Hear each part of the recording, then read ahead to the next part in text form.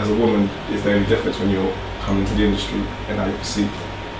I think it's important, whether you're male or female, to come with something different, and it's so easy to say that, but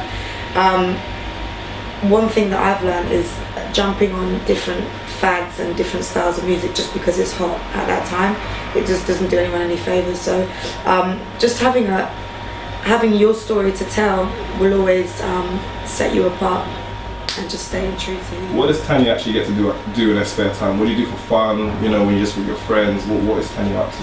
Do you know, I'm into, I keep fit, I like to go rollerblading, I love watching movies, I love doing art, like customizing jewellery or clothes or trainers, and just, yeah, I'm always doing something pretty creative when I'm just not in the studio.